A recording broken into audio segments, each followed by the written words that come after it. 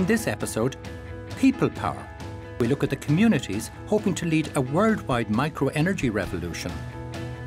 Tanya takes us on a very special eco-tour of Ireland's most unique protected environmental habitats. But first, we visit Austria and see an alpine town in Carinthia that pioneered clean renewable energy and cut 80,000 euros a day from their fuel bill.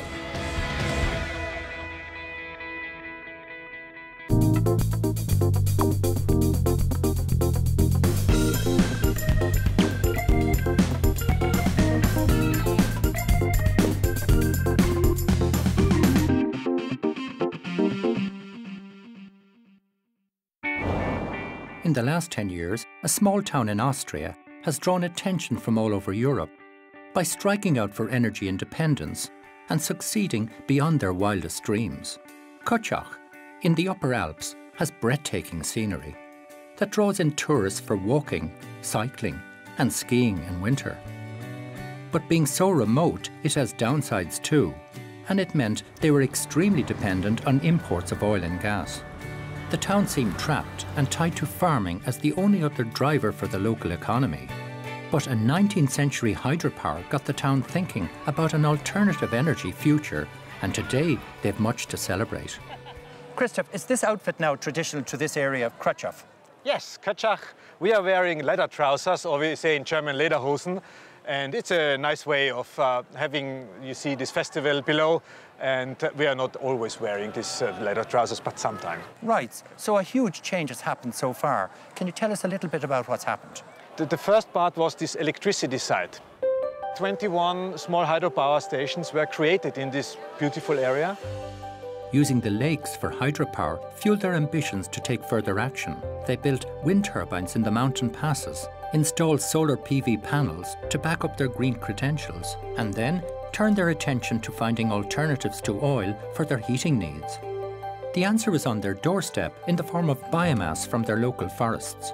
Creating district heating run on locally supplied fuels meant farmers became energy suppliers and kept local cash circulating in the community instead of disappearing back down the oil pipelines and out of the country forever. More than 5 district heating systems are existing now in Koetschach Mountain. And what fuel is firing that? Biomass. Biomass, all wood from the mountains here? All wood from the mountains, and really from our mountains. So what percentage of all of your heating now is from biomass? The biomass heating now has reached more than 70%. Right, that's huge. That's Nearly huge. 2/3 of all your heating energy is from wood. Yeah. That's incredibly good. And what about electricity? How much power are you generating here for your own self-sufficiency? 3 times the demand of Koetschach Mountain we can produce now here, nowadays. So 340% is produced in Koetschach Mountain by small hydropower, then by a wind power station at the pass to Italy. In the last 10 years, energy-independent regions are growing like mushrooms in Austria, demonstrating that this grassroots strategy has been the key to success. From Carinthia to Lower Austria, and from Salzburg to Styria, more than 15 regions are now energy independent. So when you look at all of the benefits of reducing your energy and all of your doing and the tourism benefits and all, you must have brought down your greenhouse gas emissions quite a lot. The normal CO2 emission was 8 tons of CO2 per year and person in Austria, but now we are down to 2.4. 2.4 tons per CO2 per year per person. That is incredibly good. Yeah. That's a real model for everybody else to follow. Here in Ireland, we create 14 tons of CO2 emissions per person every year. Getting the local people involved and sharing the benefits is a key part of turning plans into action. Everyone, from hotels to schools and householders, benefit from cheaper heating, piped as hot water through the underground network of insulated pipes. They also have an energy learning centre to make sure that the next generation grows up appreciating the benefits of energy independence. Taking ownership has also reinforced pride in the area and creates sustainable employment that will mean this generation will be able to live and work in the region. And are there indirect benefits by money being kept in the town, recirculating in the community, money that would have gone out and buying fuels? That's an interesting thing. more than 80,000 euros per day is running by fossil fuel out of the Gailtal Valley. And now we can do something with this money. So this is, I think, one of the best benefits we have. So we are proud of something, we have money for something, and we can develop not only something for Koetschach Mountain, but also for the surrounding. Local community energy initiatives in most EU countries are now well supported by their governments. The UN Earth Summit Agenda 21 put in place an action plan to encourage self-sufficiency by producing energy initiatives for local needs. Although covered by this international mandate, Ireland has so far only facilitated large wind farms and provides little support and many market barriers for micro-producers of electricity.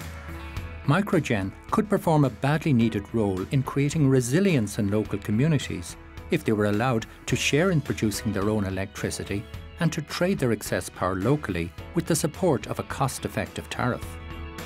Irish state bodies still regard microgeneration as uneconomic and difficult to control. To get around this problem, MEGA, the Microelectricity Generation Association, has initiated a new smart cluster system and an independent power company, mPower, to manage this. I spoke to Martin Hogan.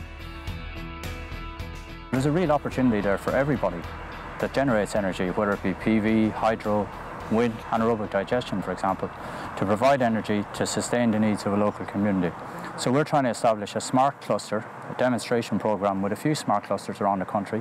One region could be here in Baltinglass, where we have wind, we have hydro, we have anaerobic digestion coming online, we have PV on the local supermarket. And we're interested in bringing all of those, meshing them together to provide for the needs of the local community. So we'll build a production line on one side, and then we'll match that with a consumption line in terms of the local hospital, local industry. The aim there then is that that community will be a smart cluster which will provide for its own needs without interfering with the grid. Intermission has been a big problem with renewable energy sources, and what we aim to do is set up a smart power company, mPower, to allow for us to trade that power without interfering or without causing that intermission problem to the grid. So we'll have a virtual grid or a smart grid within a grid. Our Irish communities also have abundant natural resources, and we've the potential to launch our own ground-up approach to energy independence. We have the demand.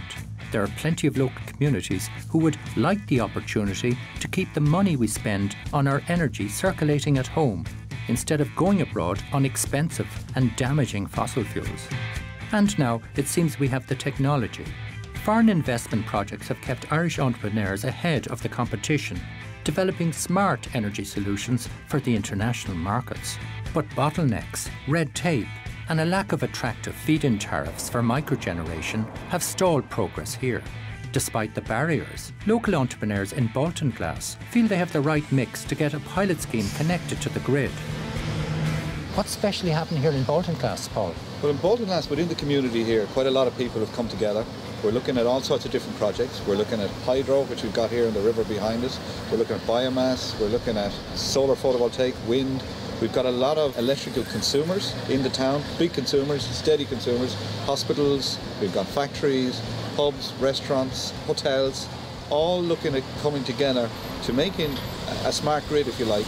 And this smart grid will produce electricity locally, consume it locally.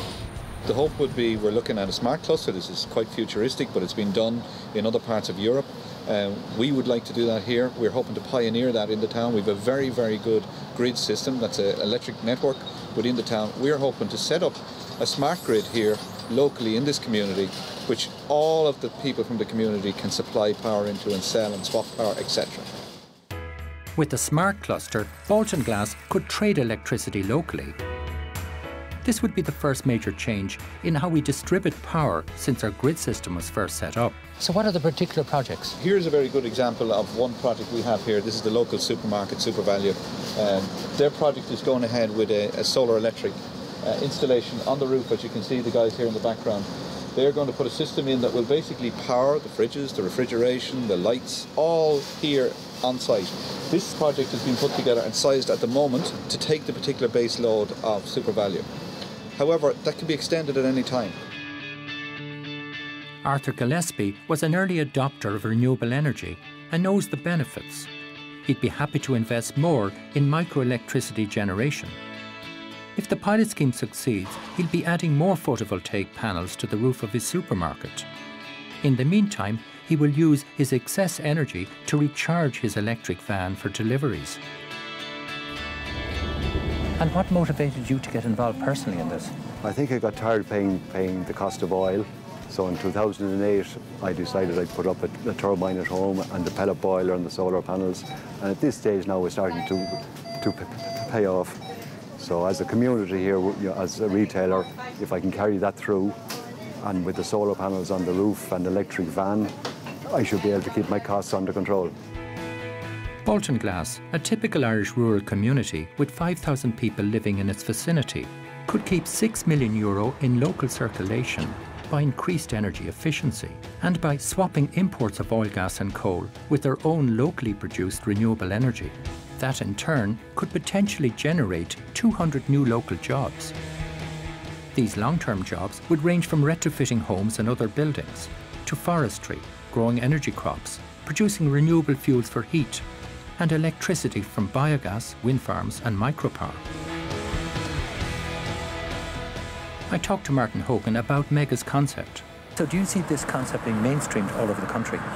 Well, I think so, Duncan. I think people, once this demonstration program happens, people will see the value of it. You know, with energy costs rising, there's going to be a common sense element to subscribing to renewable energy and maybe auto-producing yourself. So people, the price of PV is coming down, the price of oil is going up. There's an intersection there, it's going to happen. People are going to be more interested in providing renewable energy and using their own resources to provide the energy locally. At the moment, it's illegal for anyone generating their own electricity to sell power to other users. They can sell a small amount back to the grid, but the rate is so low that it's not economically viable. To solve this, Empower will form a smart cluster in Baltinglass so they can buy and sell their energy on the local grid. Electricity can be generated from a mix of wind turbines, hydropower, PV or biogas, whatever is locally available. To get around the problem of low feed-in tariffs, Martin's Empower company can facilitate local communities to exchange power through their smart cluster. How is this pilot programme an opportunity? Well, it's an opportunity for us to deliver local technology. We have 4ES who are providing the local PV power and wind power. We've got digesters that we're building locally. We've got smart controllers, and we can provide all of that on our demonstration program. That's all Irish hardware. We've got Irish software in terms of the academic and brain power that we have, the knowledge and the know-how that's been delivered in the UK at the moment, but we can deliver it here on this demonstration program. So we're ready to go. We have all of the pieces of the jigsaw puzzle. We just have to put them together, and we need some glue in terms of support from the stakeholders. Smart internet control technology can balance supply and demand on the network. It compares your electricity consumption and production in real times and decides whether to store it, as in hot water and heating, or export it locally, depending on price. I visited Tim Cooper, the inventor of the Emma Smart Unit, about its role in smart cluster demonstrations. Well, the main problem small generators that have at the moment is trading their power.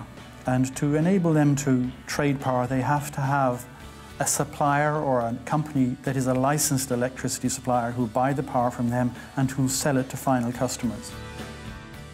And ideally, he wants to buy power when it's cheap and not when it's expensive. So if he can control the load in his customers' houses or properties so that their demand occurs when the power is cheap and that their demand falls off when the power is high, that's critically important to the economics of that particular arrangement.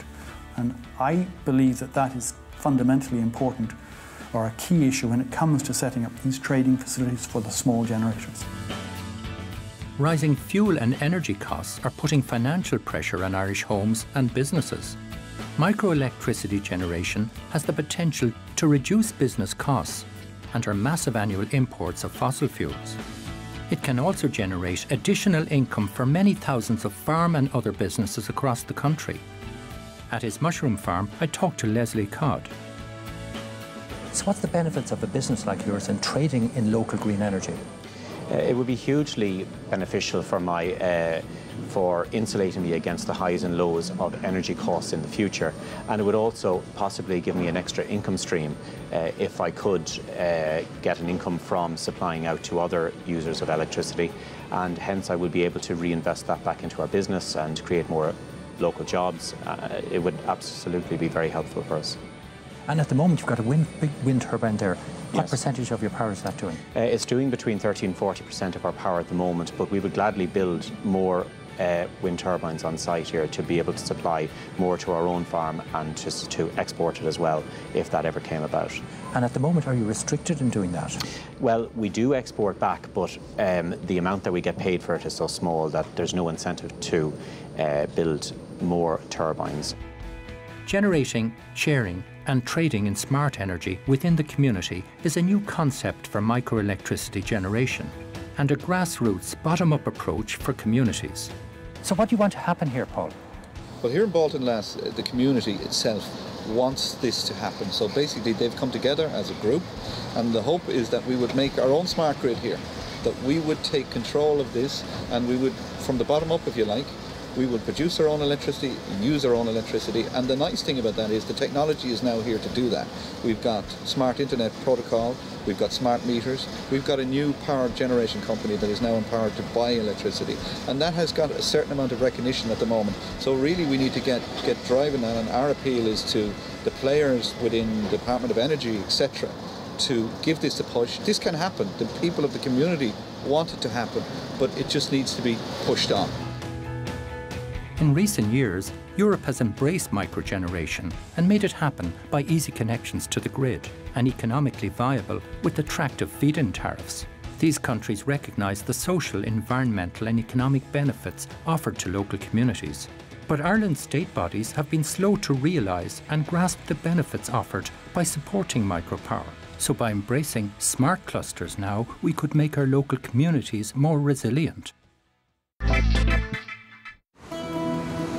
This week, I'm in one of our most spectacular and cherished counties, County Clare.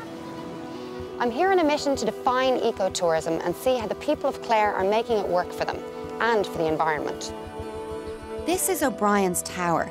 It was built in 1835 as a viewing point for the tourists who were, even then, flocking to the Cliffs of Moher. And the cliffs are still a huge attraction, up to 1 million visitors a year. The short definition of ecotourism is nature travel that advances conservation and sustainable development efforts. Fair enough. There are 7 essential principles that make up an ecotourism experience. I'm going to see how some of them are being applied here in County Clare, particularly in and around the Burren.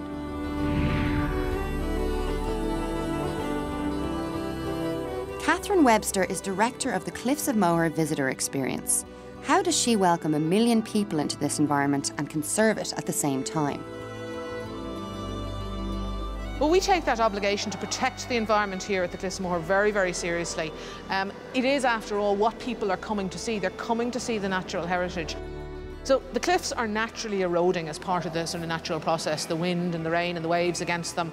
But that was being exacerbated by the number of people going right out to the edge. So by putting up the walls and asking people not to cross them, that basically has helped reduce that increase in the erosion process. Do you think that all the measures that are being taken now are actually making a big difference? Well, we know they are because we do bird counts on a regular basis, and we've seen the bird numbers that had been decreasing during the 90s and the early 2000s are actually increasing again in certain species. To preserve the cliffs, a number of measures are in place, including the use of renewable energy, minimising and managing waste, reseeding grass habitats and managing visitor flow to discourage people from entering protected areas. And what we're hoping is the environment will be protected for people so that they can continue to come into the future. The Burren and the Cliffs of Moher have just been declared a UNESCO Global Geopark.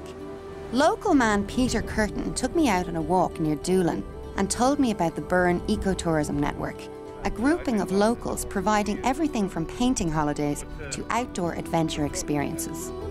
Businesses in the network have gone through a training and assessment programme to be certified as an Ecotourism Ireland accredited ecotourism destination. It's essential that we take care of the burn and the landscape, and you know, the burn is about nature, but it's also about people, and it's also about vibrancy, and it's about people earning a good living in the burn. And is it working, do you feel? Oh, absolutely, yeah. Anywhere that has ecotourism, people are flocking to the places. Obviously, hopefully not too many people, you know, because you have to protect the environment. But yeah, it's working very well. This is the Bog Hill Centre at Kilfenora. It's advertised as the perfect place to relax and unwind. Eco-responsible relaxing is definitely something I can handle.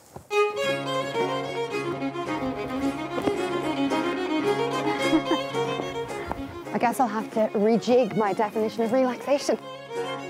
Carrie, why are we jumping up and down and mucking straw?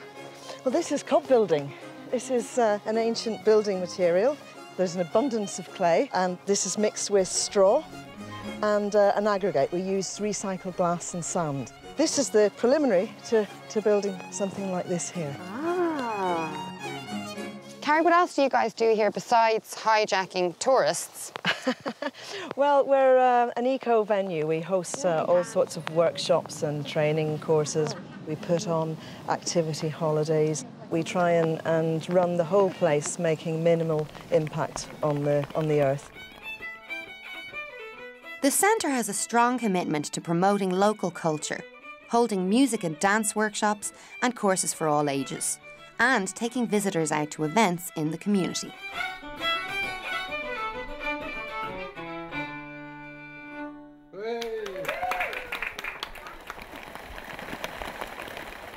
You might have noticed it's been a bit wet, but the great thing about the burn is if it's raining up there, you can go underground. Over the ages, the action of water on the Burren limestone has carved out a huge network of spectacular cave systems. Two of the easiest and most rewarding to visit are the Doolan Cave, with its impressive stalactite, and the Alwy Cave, with its underground waterfall.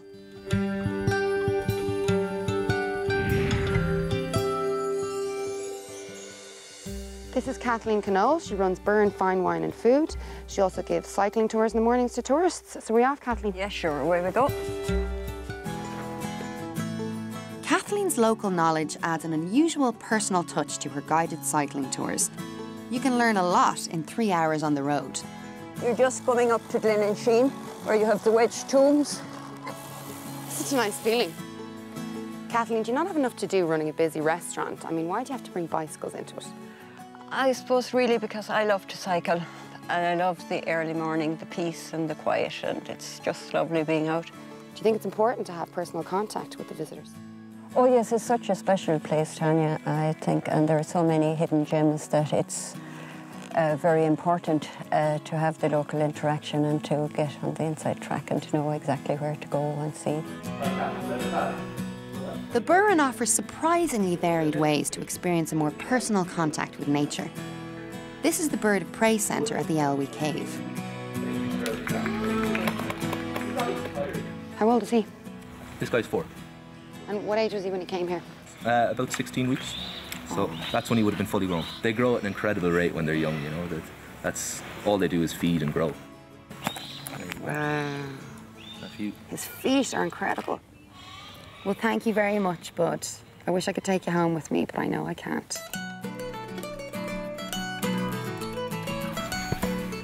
Part of County Clare VEC, the Burren Outdoor Education Centre offers active outdoor educational adventures to all age groups.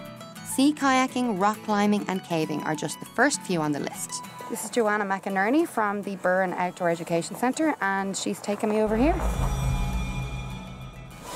Here I go. We're very keen for people to understand what it is about the Burren that's unique, because it's one of the only places here in Ireland where the limestone is above ground. So we would explain to people what the different formations are, what's the natural history behind it. What I enjoy most of all is seeing people's reactions to it, how much they enjoy it, but also how much they understand a living landscape. Woo! Yay, well done. How was that?